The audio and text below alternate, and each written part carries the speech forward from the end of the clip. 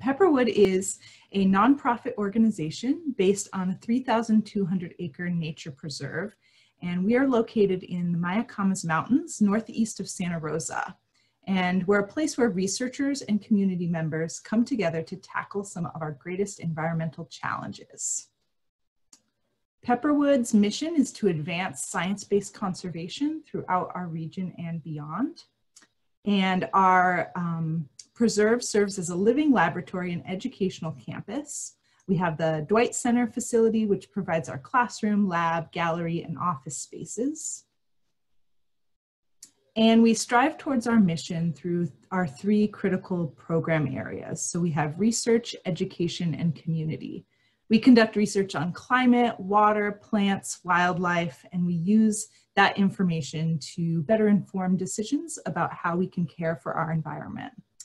And education, we have programs like this one for our wider community and for learners of all ages, from children to teens, college students, adult learners, K through gray, as we like to say. And community, our volunteers contribute directly to our mission through active community science projects on the preserve and stewardship and volunteer days, and we're very grateful for the support of our members and our donors. And just real quickly, a little background on Pepperwood. It was once a ranch owned by Kenneth Bechtel, and he donated it to the California Academy of Sciences in 1978 when he passed away. And the Academy operated the property as a field station for many years. And then they sold it when they were renovating their museum in San Francisco. And at that time, Herb and Jane Dwight created the Pepperwood Foundation to acquire the property in 2005 and get us started. And the Dwight Center for Conservation Science was constructed in 2010. And ever since then, we have hosted over 25,000 visitors, from scientists to students to families to researchers. And we hope that you can join us there someday in the future as well, instead of online, to experience the preserve. It's home to an incredible diversity of plants and animals. And we hope to see you there in person someday. And this brings us to Autumn Summers, our instructor today. So I'll give you a brief bio on Autumn and then pass it over to her. So from her first herb class over 25 years ago, Autumn has been exploring the many facets of herbalism.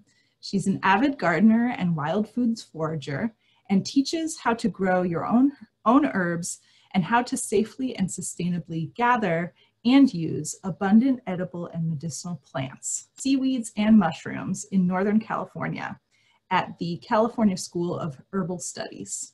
She's passionate about sharing this empowering knowledge with others in a responsible and interactive way. And with that, I will pass it over to Autumn. All right, thank you, Holland, and hi, everyone. We're gonna have a nice cozy class tonight, which is great. I'm going to share my screen here. Let me get the right thing up. And great, you all should be seeing immunity boosting, elderberry, great. Yeah, we'll keep it conversational. I know everyone's got a lot going on, and so trusting, I mean, obviously I can see you're all safe inside somewhere, and hopefully the air was better where you are. It was better for me in Sebastopol today, and I know the firefighters are getting a handle on the fires. So we had a lot of evacuations released today. So lots of good news on that front.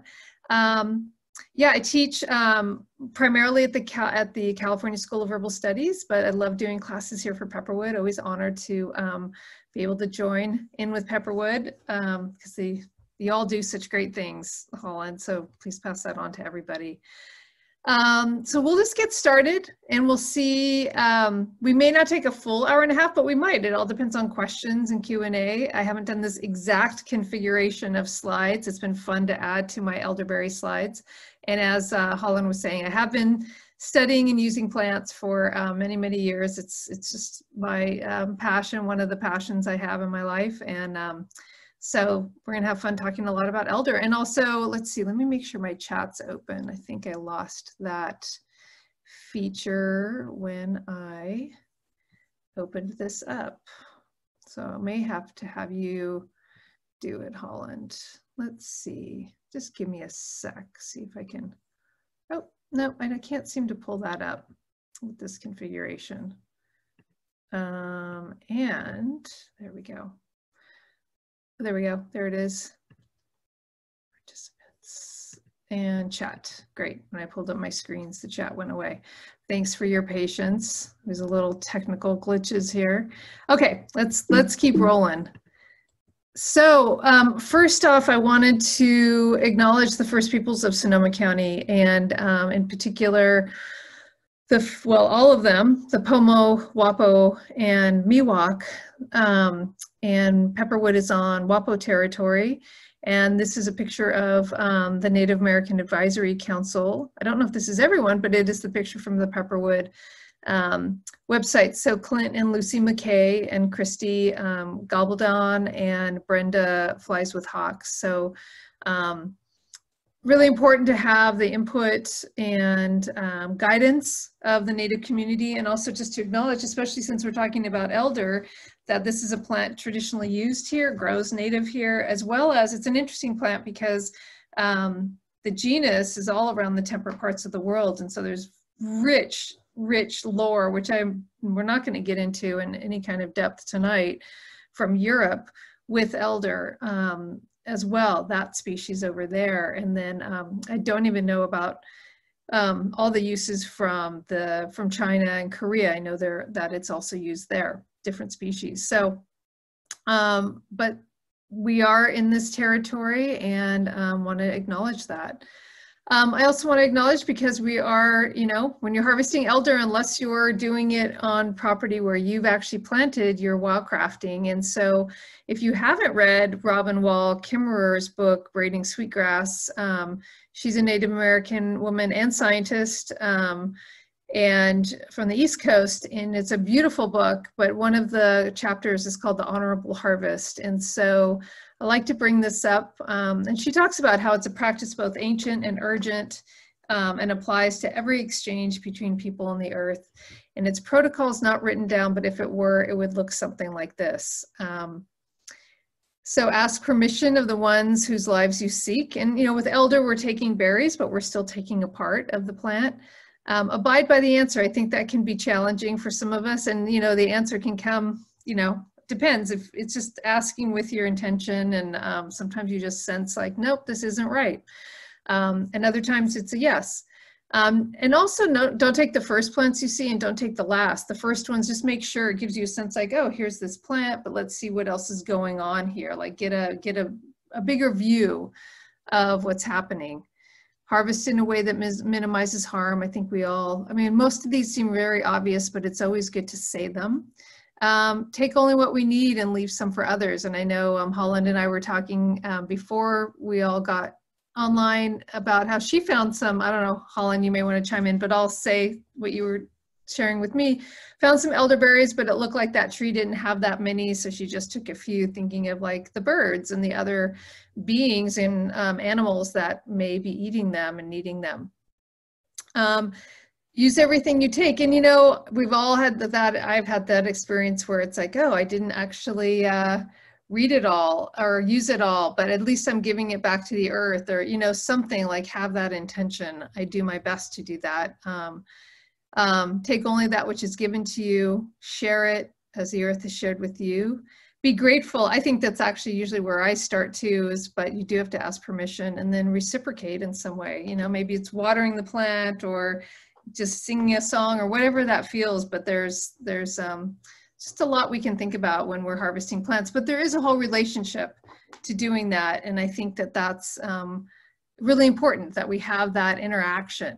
That we remember that we are part of nature, and this is one way we can engage in that way.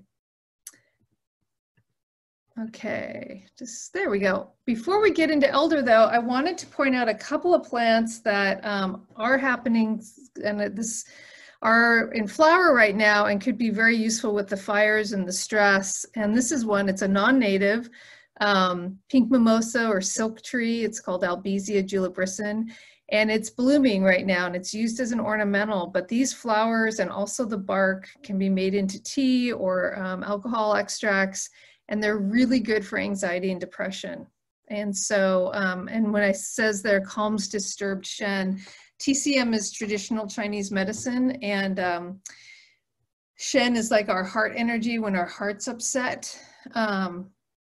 And so it's really lifting up that, which I think we could all relate to right now with everything going on. And one of the translations of it from the Chinese name is collective happiness bark, or the tree of happiness.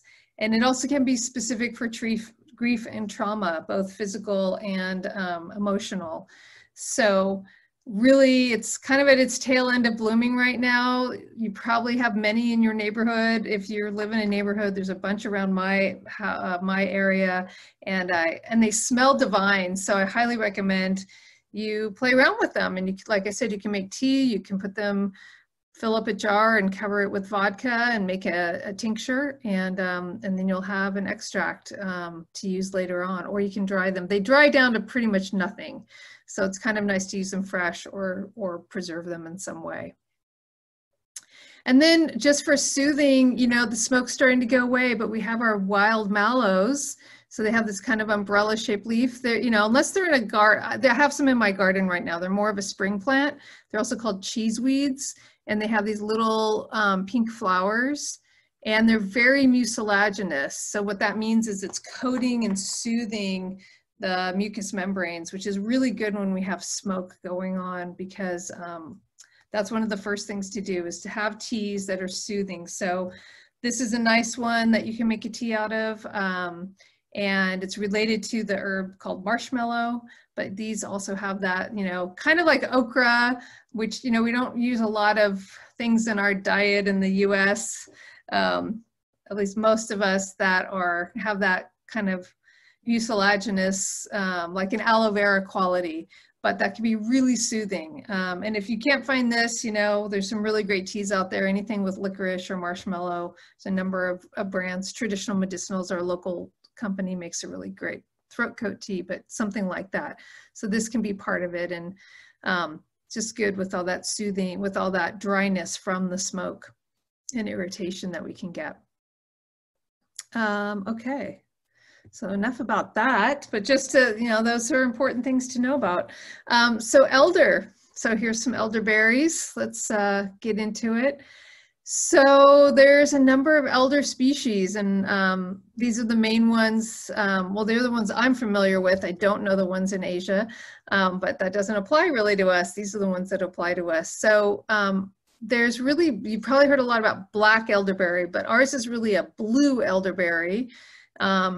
But the black and blue ones are the ones that are primarily used for food and medicine. The black, Sambucus nigra, is native to Europe. And like I said, there's just a long history of use. There's stories, just pages and pages of stories that I found. And part of it is like the elder trees are the center of the garden. There's a lot of things about sitting under an elder in European traditions from various countries and on certain nights, and you'll see the fairies come through, or that it's a portal into the fairy world.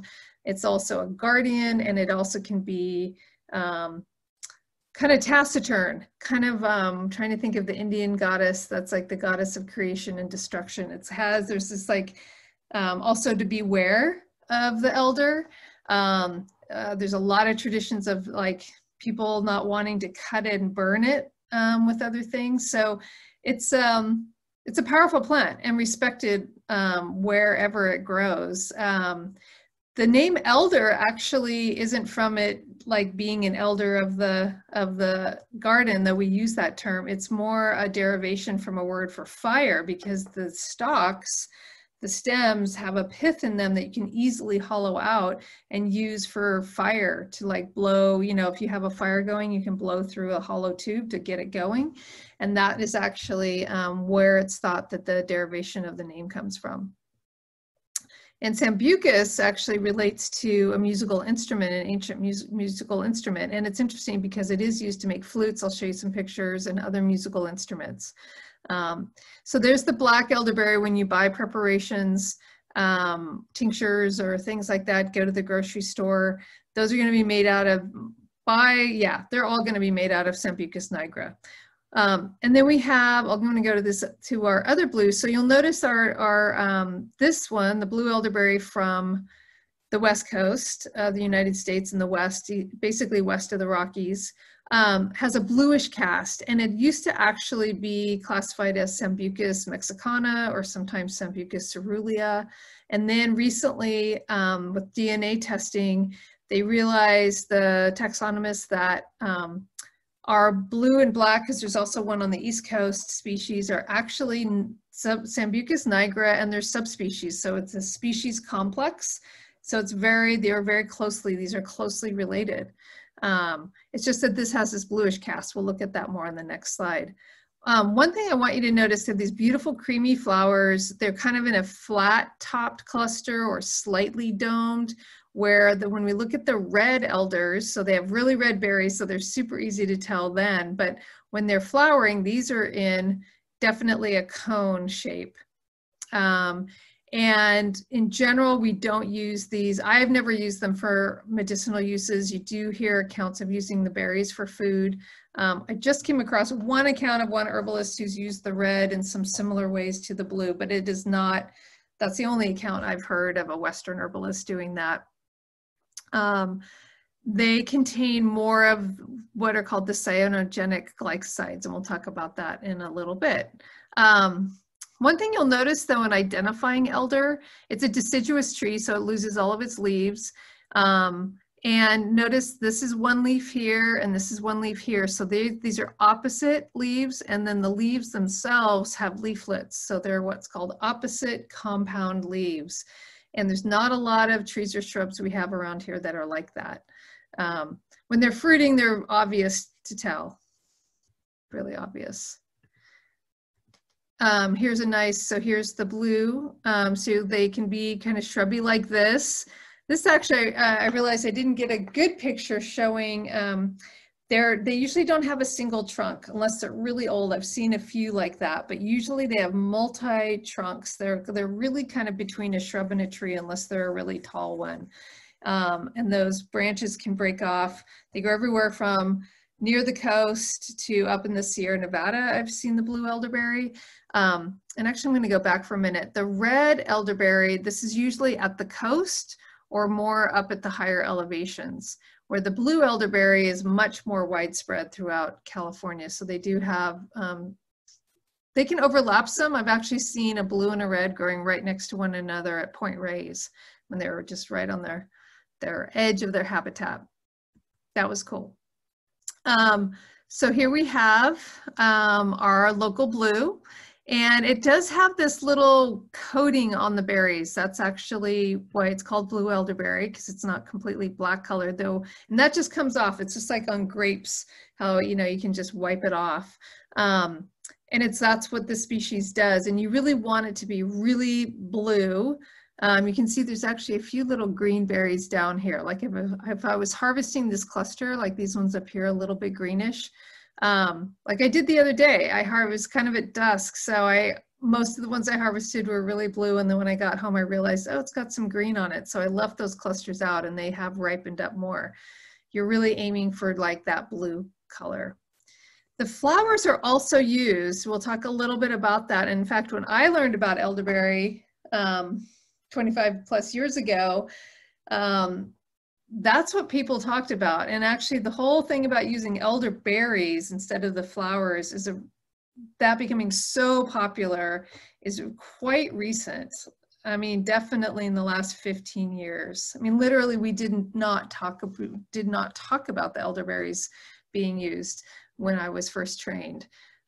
So the flowers have kind of gotten out of favor in some ways, but they are if you look in a lot of the older herbals, you're going to find at least usually more information on the flowers than the berries. Berries for food more, and the flowers more for medicinal use. So now we can blend them because we've learned more about the berries, but I find that really fascinating, that's what's going on with it. These things change as fashion changes and how we use things. Here's a writer from the 1600s. You talked about if the medicinal properties of elder's leaves, barks, and berries, see here he's not even talking about flowers, were fully known. I cannot tell what our countryman would ail for, which he might not fetch a remedy for from every hedge, either for sickness or wounds. And so it's also been called like the comfort of the country folk, the medicine chest of the country folk in Europe and especially in England. And yeah, the leaves used a lot for salve. The bark's even having some specific uses where we don't use those as much now, though some people are starting to use the leaves again, or bringing that back more. I'm sure there's always been people that have used those, but I love that quote because it really just speaks to how well known elder has been over the ages. So here's some traditional uses of Native American uses of elder that are documented. Of course, there are many more. So this was a fairly quick search, but here's, these are musical instruments. So flutes all throughout the Kumeyaay or down in Southern California tribe, and the Miwok, of course, believe this was a Sierra Miwok. It didn't actually clarify. So it could also be Coast Miwok. So these are the stalks, and this is a percussive instrument. And you can go online and find videos of these being used for traditional songs. So they can be really well decorated, or here's a more, undecorated, but very practical and useful clapper stick. And it's hit against like it's held and then hit against the other hand to make that percussive sound. And then the flutes, these are traditional California style flutes. And I did take a class with a gentleman, Ben Cunningham, who I believe he's Pitt River as one of his tribe, and Miwok, but I could be wrong on that. But anyway, he's a master flutist, and we all made flutes. He could play every one of them beautifully. It was a class at Point Reyes many years ago. We could get like a little tiny toot out of it, but he was like, picked each one of them up, and it's like, I have not been able to get a sound out of that flute in many years, but I'm gonna keep trying. But here's some of the uses. So we have decoction. That's when you cook a leaf for a while in water. So used for new colds. Now, I don't know exactly how that was used. Was it used as a steam or just something? The leaves can be very strong, and a lot of references really say don't eat the leaves or use them. They often have a use as a purgative or an emetic to really purge. But we have, definitely fruits eaten as food, and then the fire making, and also arrow shafts. Infusion of flowers, so we have traditional use of the flowers.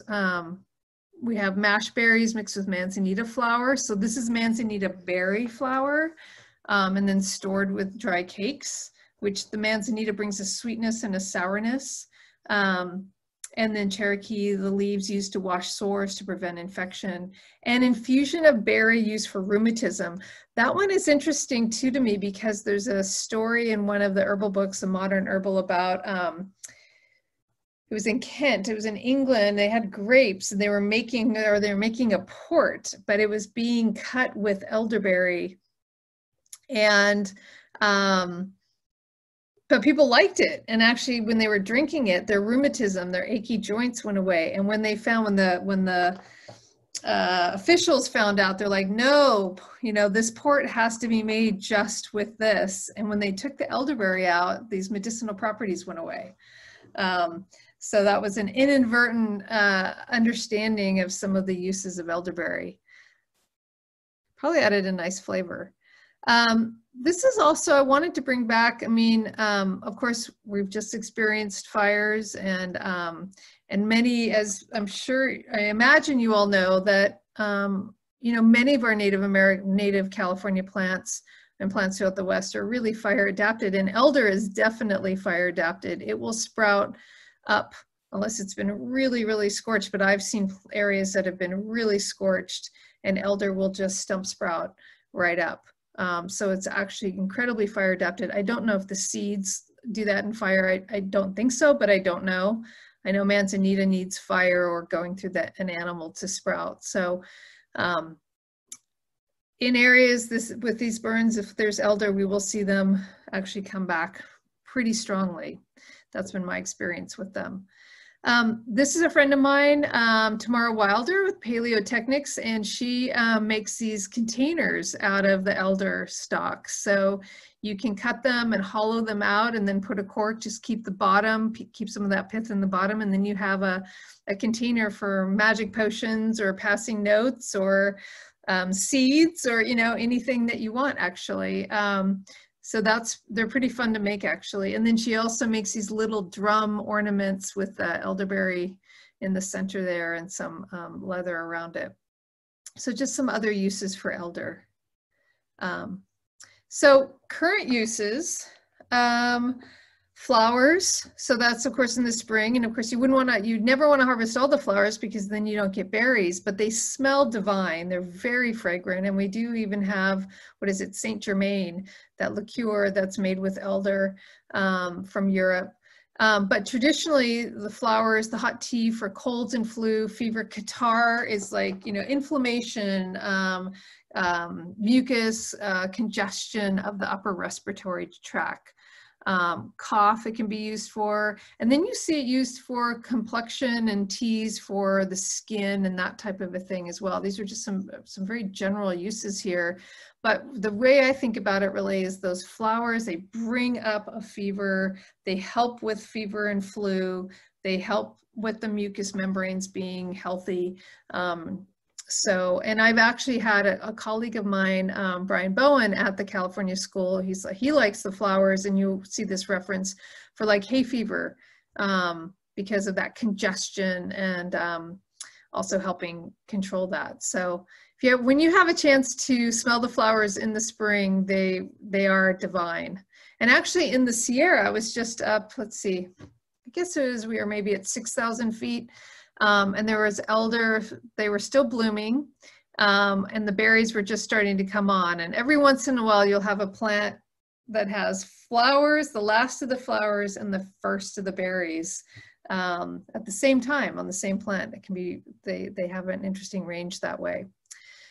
So the leaves, one reference, and actually I don't know the exact reference, was saying gather the last day of April. So that's one person's reference, but internally as a purgative tea, not something I would recommend, but more, you know, something to look at as a poultice, which is an external, like you mash up the leaf, like if you do plantain or comfrey, you mash up the leaf with some water and then lay it on the area that needs healing. So bruises, sprains, and possibly infection. I haven't actually used the leaves this way. This is some way I want to experiment with more. And then the berries, general immune support. They're really, you know, they're dark berries. They're beautiful. So like, just like blueberries, and, you know, we know how healthy those are. Whenever you have those dark berries, they're going to be rich in bioflavonoids that are really great for blood vessel strength. Oh, it looks like I have a little typo there with an and. Yeah, made into cordials, syrups, tinctures, or glycerites. And we'll talk about more of that. I have a couple references from Donnie Yancey. Had a nice write-up. There's many herbalists that do, but I liked just this particular quote from him. He's up in Ashland, Oregon. General nutritive tonic. We don't usually think of it that way, but the berries being nutritive. Immune tonic. So really the research on it with the berries that came out of Israel was about it really reducing, especially influenza A and B, and actually helping stop those viruses from reproducing. And so it's going to be more effective usually if you take it right at the beginning of something. Though you can, some people also use it like, oh, I might have been exposed and I want to take a tonic. You certainly, there's nothing wrong with that. And it has a long tradition is for food. So it's really a plant that, you know, especially the berries, that's like food to medicine, and it really blends in together. Very great for kids. I haven't used it for muscle pain, but that's interesting. And then the red-berried species really, as I mentioned before, are not used medicinally that I've found any references to. So elder has these cyanogenic glycosides, which we'll talk about in a few minutes. And here it is, a nice picture from the Jepson manual, just really showing those what are called pinnately compound leaves and that they're opposite. The other thing I don't have a picture of, I realize, is that the stems, especially like a few years old, they have little bumps on them. They're pretty distinctive. And if you go to plantid.net, that's a really great local resource for plant ID, and they've got lots of great pictures, and they've got some nice ones of the bark. And then the old bark is very different looking. You don't often see a lot of them get that old around here. At least I haven't, but they're around. They're really pretty. Okay. So I wonder if I should stop and see if there's any questions. How's everybody doing? Thumbs up. This is good, what you're hoping for? Okay. I mean, elder's just an amazing plant. And you can definitely buy them at the nurseries. Our native plant nurseries have our native species. And then there's also the black, just a straight up black elderberry. There are cultivars that are, some of them are pink, actually. There's a pink flowered and like lacy leaf that doesn't really even, you're like, wow, that's an elder. So that's been selected.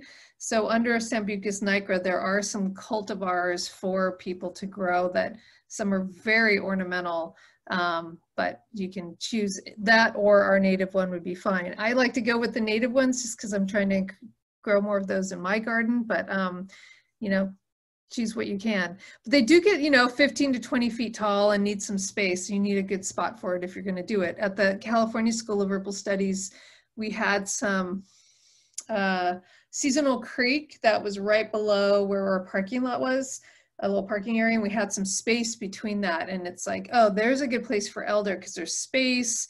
It's not going to hurt it, you know, hurt anything. And we sometimes have to prune it because it drops. They can drop down when they're full of berries. The limbs can get heavy, but that's okay. We just harvest them. So just to mention again, the dried flower is used so much. We've mentioned that. Herbalist Jim McDonald. So there are some references, and Holland can send you a copy of this PowerPoint. Jim McDonald is a great herbalist in the Midwest or Upper Midwest who has a lot to say about a lot of plants, and I really like his approach. And he's really into the flowers. He's really into that more traditional use. I love this, a gentle but virtuous relaxant diaphoretic. So a diaphoretic is a term that really helps us sweat. And so, you know, when you get a fever or a cold, a fever, it's like, it's your body wanting to get rid of something. It's a heating up as a way to kill off the viruses and the bacteria. And so a diaphoretic helps that process of opening the pores, but also relaxing, because you know sometimes you can get that tenseness and also the body aches with those types of fevers sometimes. So also to help move mucus and phlegm out of there and stuffy sinus or lung congestion. And this is just a piece of a much longer post. I will say the one thing in Jim's post, and I've meant to write him, is he talks about these flower clusters being an umbel, and technically they aren't, and it's a common thing. Umbels are like wild carrot, or angelica, where every flower comes down to one specific point, one central point. And even though it looks like that on elder initially, if you look underneath it, that's not what's going on. So just a little technical thing there. But other than that, I love what Jim has to say about everything.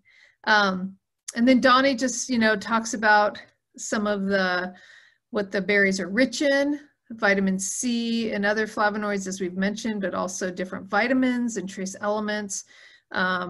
So, you know, they're a berry, just like we know a lot of berries are really great. The thing with this berry, though, is some people have been, and Jim actually did a great post. He has a great Facebook page, and he asked the question just, gosh, 2 weeks ago, hey, who out there has gotten sick? What's been your experience with elderberry? And it was really great to read because he's got a lot of followers, and people are like, I've been fine. I've never had issues with it. And people are like, oh, I put the berries in my granola and yogurt and I was sick and throwing up for a day. So this thing about like, oh, let's eat the berries, you know, when they're dried, like they're like dried raisins or dried blueberries. They're not. You don't want to eat them.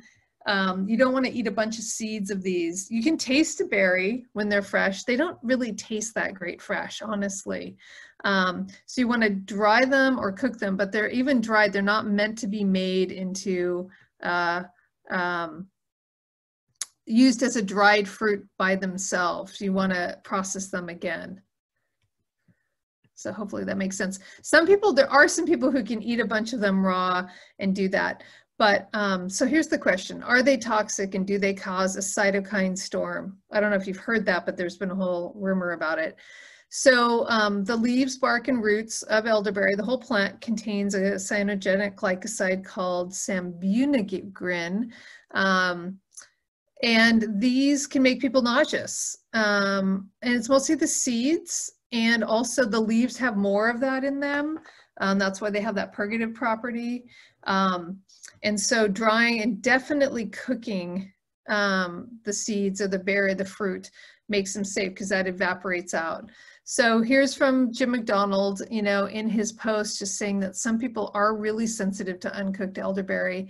And he is actually seen even people every once in a while. I have seen this. I've taken elder a lot. I've talked to a lot of people who've taken tinctures, which is an alcohol extract. And I've never heard of anybody having these issues, but in his Facebook asking, you know, a few thousand people, there were definitely some people who were like, yeah, I can't do it when it's dried and in an extract. Definitely don't add it to smoothies. Just extract it in alcohol or make the syrups or the other things that we're gonna talk about. The other thing that came up with when COVID started was that elderberries can cause a cytokine storm or and we've all learned about that with COVID and everything. It's like, that was not in our regular vocabulary until this year. And it's a really interesting story, and this is according to Donnie, but also this is exactly what I found, is the person who said that, who's an herbalist, read a study and basically took out a piece of information that it's not what the conclusion of the study was, but it was just one tiny piece of it and extrapolated from there that elderberry could do this. There's never been any evidence of it. Nobody's ever seen it. And actually the study showed that taking elderberry actually helped you in a flu and virus situation. Now, there's no evidence yet that elderberry is specific to helping with coronaviruses. We don't know, but it doesn't, there's other things. Plants are, you know, working on, there's so many constituents, right? We just named a few of them. So it's certainly helping support the immune system. And so it will not cause a cytokine storm. That just doesn't work that way. And this is part of the issue we get into with the studies that like look at one constituent of a plant and then extrapolate from there, when it's like, wow, it's a whole plant and how is it taken? It's different than pharmaceuticals, but we do see that from time to time. So hopefully that helps clarify it, and you can certainly, Donnie, I looked for a lot of good write-ups about this, and I did find that Donnie's, I thought, was one of the best on it. Okay, so, oh, you haven't heard the term. Okay, yeah, the term is really the people who have COVID. It's basically when your immune system, you get sick and then your immune system's very activated, and it's when it gives into that overdrive. Like we hear people with COVID, and it's not just with COVID, it's like the immune system can do that. And then it basically starts attacking itself because it's such a full-blown response to the virus or bacteria or what the body's fighting. So that's when we get these very serious cases. So, so I'm glad you haven't heard about it. Now you have, in case you hear about it or somebody goes, elderberry, I heard this thing, this rumor. So, so here they are. Here's these beautiful elderberries that are ripe right now. Yeah, they ripe in August or September, depending on the year, here in the Bay Area. We definitely, as I mentioned, want to get them when they look like this. And you can see how when that coating rubs off, they're quite black. So you can see how they're actually like the Sambucus nigra. So you want to remove them from the stems. And there's, you know, there's tiny little stems there. And this is actually from Elise, which I'll mention on the next page. I mean, that's a great job. So when I first did this, I was like, oh my gosh, it's so tedious. But then somebody said freeze them. So if you just do a quick freeze just to get them frozen, they'll actually break off, then you pull them out of the freezer and process them right away to get them off the stems. They come off the stems very easily. I did also see a picture of somebody using kind of a wide tooth comb to help comb them off. I've never done that, but that looked interesting. And then at this point, once you've gotten them off the stem, you can use them fresh to make a syrup. I've known people who've juiced them as well, though I haven't done that. You definitely want to get rid of the seeds, but we'll talk about that process when you're using them in a fresh form. The trees can be pretty tall. So this is just an example of like somebody having a hook to, you know, creating a quick hook to be able to bend the branches down to get to the clusters. And when you're harvesting, you know, they'll be in these clusters and then this stem will go back and you just want to cut that stem where it attaches to the tree. Yeah, there are thousands of recipes online of making, you know, traditionally into wines or jams. We'll talk about the syrup. Oh yeah, use a fork. Great. Yeah, a fork would work too. Yeah, tall husband, that really helps. And then, you know, we can't get them all, which is good. It leaves some for the plant and the birds and the other critters.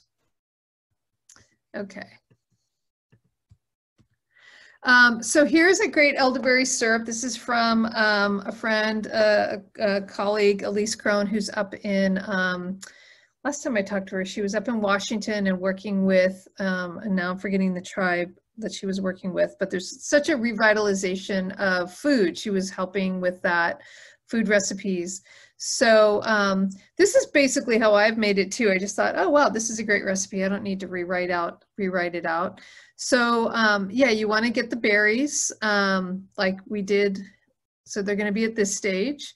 And then you put them in a pan with some water, a saucepan, about a quarter cup per quart of berries. And then you heat them until the juice starts coming up and you mash them like with a spoon or a potato masher as they're cooking. You want to boil. I've actually boiled it. You'll find recipes or got not a hard boil, but brought it up to a slight simmer.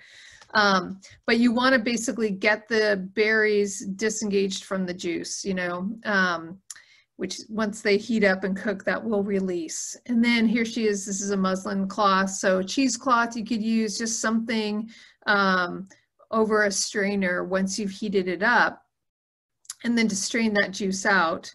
And then at this point, you need to preserve it. So when you're making a syrup, to really preserve, you need to have at least a cup of sweetener per cup of juice. And even this one, I mean, if you're using, so it's a lot of sweetener if you're just going for a straight syrup. So you add that in. It could be honey, it can be glycerin, is vegetable glycerin, which is used to extract. It has a sweetness to it, or sugar. And then you pour it into a glass jar with a lid. I mean, you could can it, I believe. I haven't done that, but I have seen people do that. And then store it in the fridge, in the refrigerator. And of course, if it gets moldy, then it's spoiled. I mean, you could try putting it in the freezer. The other thing you can do is also add some brandy to it at this stage, or some alcohol, which will help it preserve. So that's another option if you want to keep it more preserved. But that's a basic syrup. And so at this point you can, and you know, this, a lot of people add cinnamon to this. Some people add a little lemon. You'll find a lot of recipes, but that's the basic idea. Sometimes you see like echinacea and elder combined, but usually you're making the elder separate and then you can combine it with other things. So you could make an elderberry syrup. And then if you have like an echinacea extract, you could combine those. You want to have at least 25% alcohol to preserve it from that level. But you know, you can get creative once you've made your syrup, if you want to make it that way and make it sweet. Let's see, Adele. When making a syrup like this, is there something that, yeah, you would definitely, you could take it on a daily basis, or you can, and I think I have a dosage, I'm sure I have a dosage on the next slide. So let's go to that. So something that I've done more of is more of a, what would be called a cordial, which is basically an alcohol extract that has a sweetener to it. So I've used dried elderberries in this case. But you could use the syrup actually. I mean, this is different because you're using dried elderberries, putting them in a jar, adding the brandy, and then adding some honey. Now, you might not want that much honey. It's really to your taste, so you can really play around with it. Of course, the more honey, the more sweet it's going to be. And then you could add something, usually like I'll add a cinnamon stick, maybe a little bit of ginger. If I have echinacea, I might throw a little bit in there, or just, like I said, combine it with an echinacea later on, a separate echinacea, because echinacea is a great immune modulator as well. They combine nicely, I think. I'm personally a big fan of echinacea. So you put these in a pint jar, and or a jar that fits them. Always label everything. Let it sit for at least 2 weeks, and then shake it every day. So, and then you strain it and then store it. So at that point, it's going to preserve because of the alcohol in there.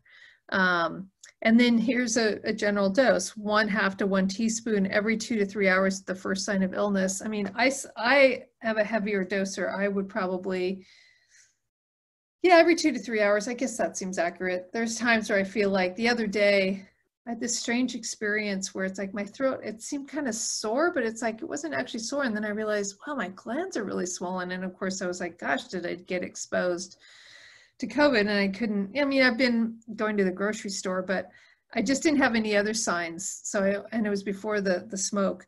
And I had actually echinacea with me. If I had had elder, I would have used it too, but I just did very high doses and then went to bed early, and it was like, I'm going to feel better in the morning. And sure enough, it went way down. So,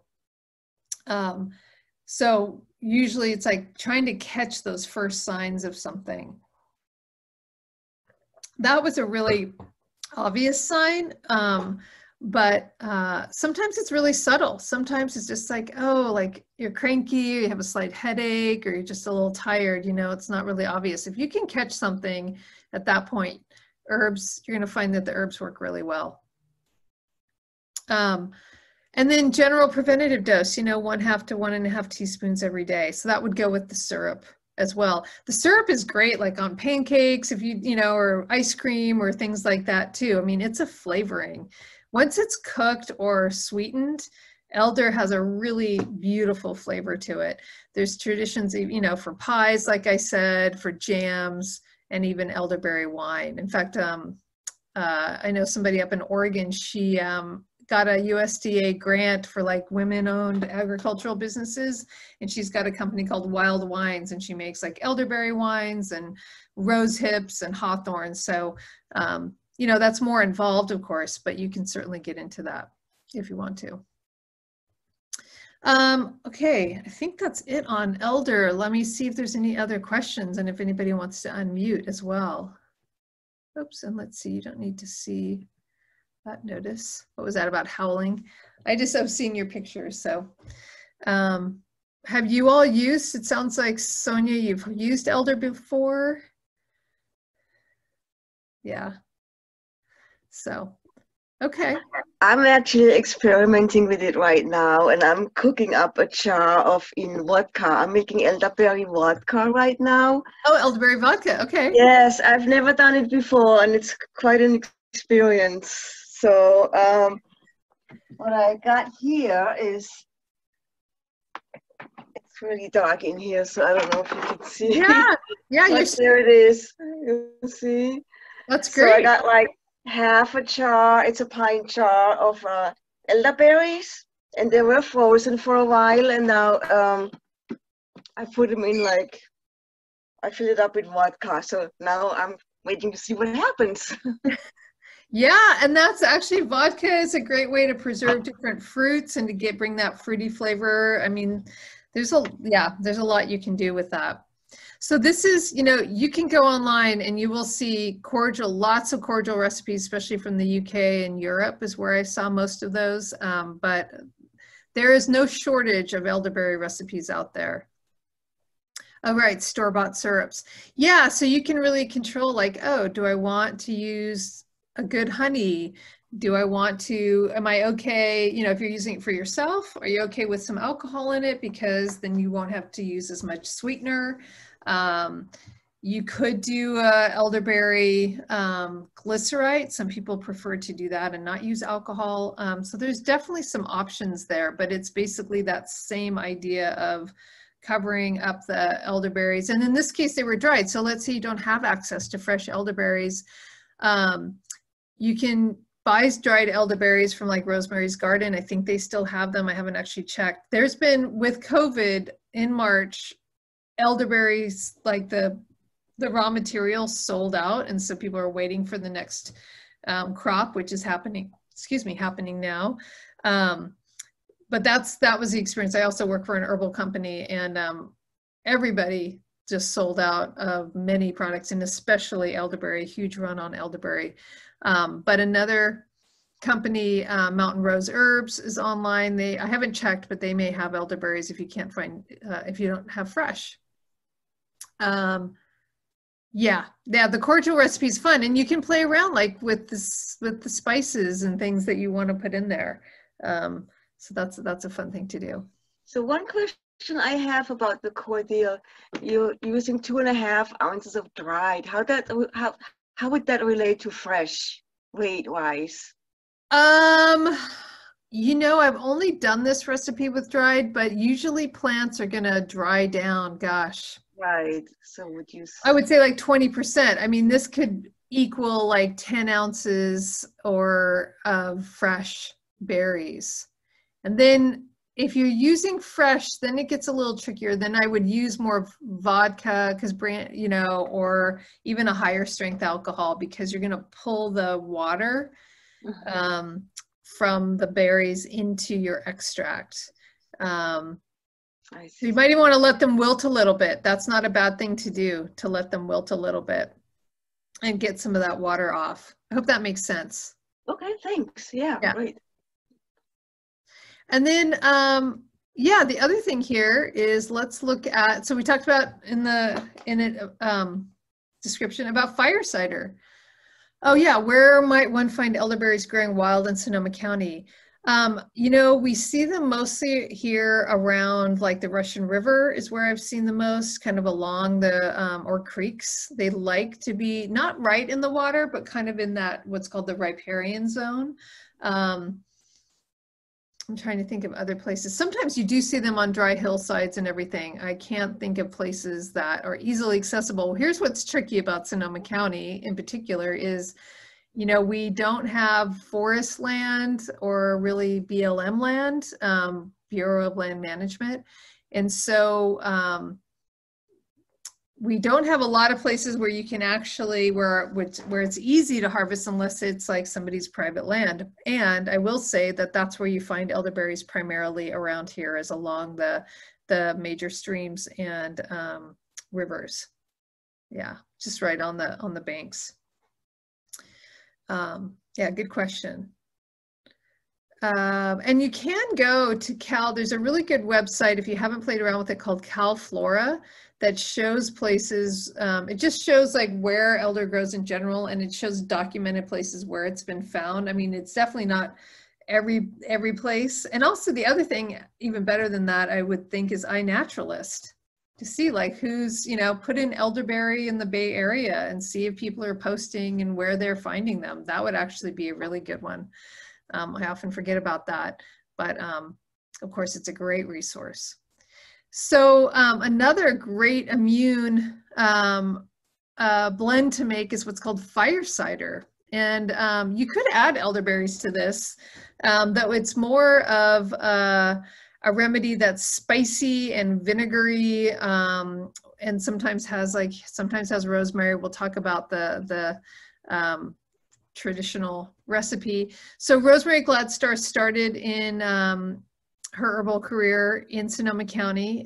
She was taught by her grandmother, and this probably came from her grandmother, though it's just really good. It's spicy, it's really hot and warming, and has honey in it, and it's really great it helps with circulation because of the ginger and garlic in there and horseradish, but also I've used it primarily for like, ooh, I do feel like I'm coming down with something. I'm gonna put a little bit in water, drink it down, and you feel great. But you can use it also for digestion, and helping, and also for flavoring, and you'll see when you see the recipe. What's interesting about this recipe is that it's also had a big legal battle in the last few years. So the whole Free the Fire Cider, because it had been, fire cider had been trademarked by a company, and Rosemary found out, and a lot of people were making it just on a small scale. And so 3 herbalists who, you know, it's not like they were making a ton of money, but they're like, no, this should not be trademarked. And they actually won the case. It took years, like 4 or 5 years. And it was recognized as a generic term, and really, because Rosemary's like, look, I always wanted this to be for everyone. It shouldn't be trademarked. And it really could be a landmark case for terms that have been used for a while, that are in the general public, and just, you know, being recognized as that, and how it may actually be a precedent for other cases like this. So it was great. And and a lot of people really got into it. So the whole idea of fire cider really exploded.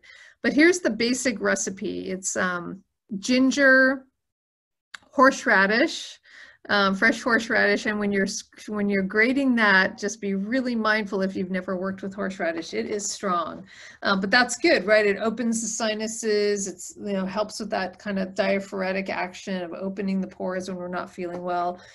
Onion, lots of garlic, cayenne peppers. Some people put jalapeno peppers. It's really what you want. You can put really hot peppers. You can do less. This is a recipe, the basic recipe, that you can really play around with to some extent.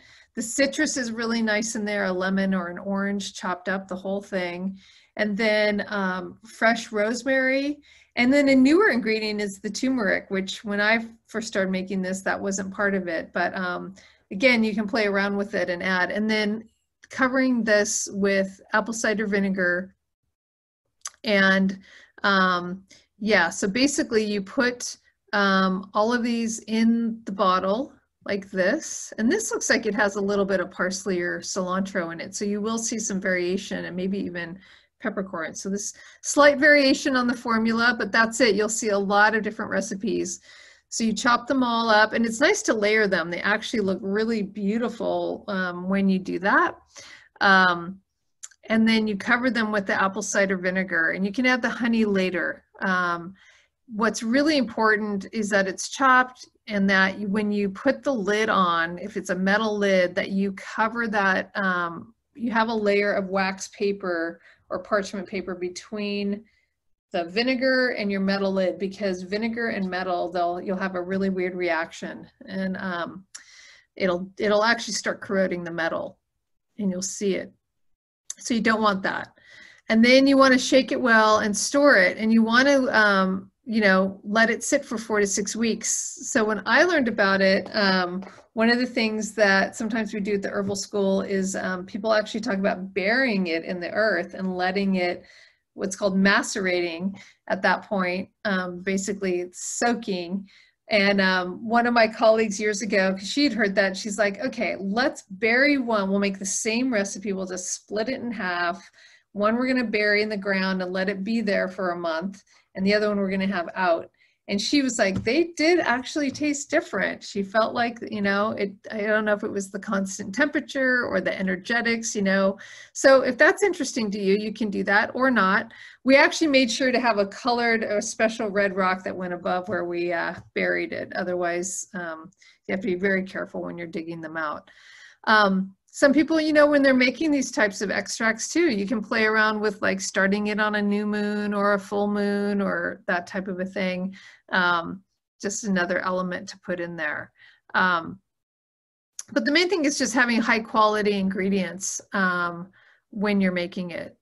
And then you strain it, and then you add your honey if you want it to have that honey, which I like. It actually cuts the vinegar flavor. But of course, vinegar, apple cider vinegar, is really health giving, good for digestion and everything. So fire cider it got so popular that there's now a whole book with over 100 recipes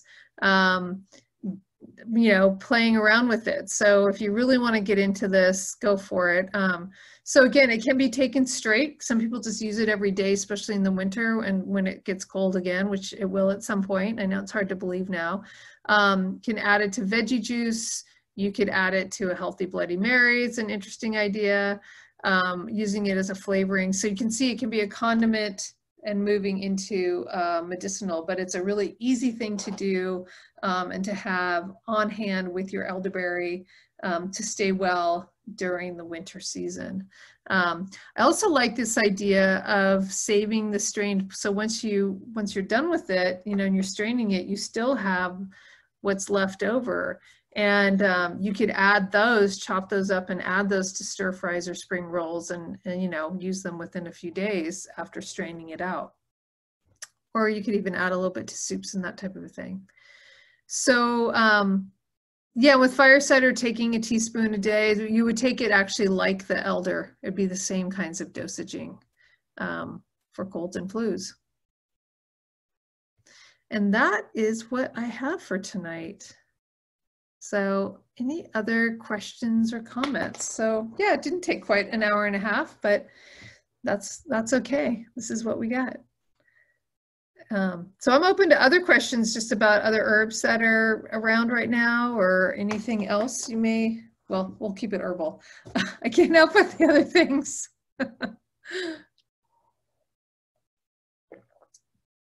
Was this what folks were looking for?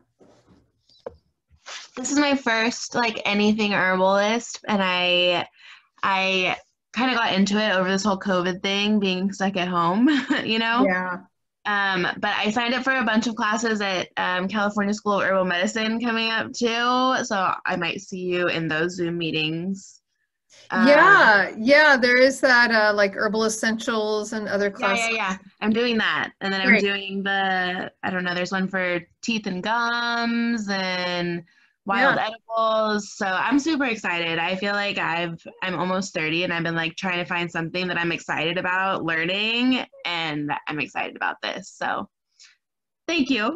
Yeah, you're welcome. That's fun. Yeah, you'll do fire cider in that essentials class. You might even do cordial too, actually get a whole demo on making it. That'll be great. Yeah. Good. Well, wonderful.